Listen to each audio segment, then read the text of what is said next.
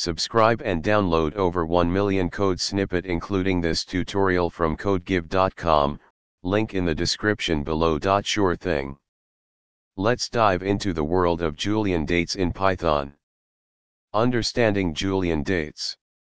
Julian dates are a way of representing dates as a continuous count of days since the Julian day epoch, which started at noon on January 1, 4713 BCE.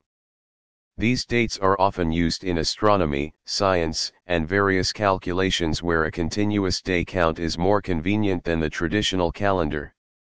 Python implementation. In Python, you can work with Julian dates using the ephem library. If you don't have it installed, you can install it using. Now, let's create a simple Python script to convert a Gregorian date to Julian date. This script defines a function Gregorian _to _Julian that takes a Gregorian date as input and returns its corresponding Julian date.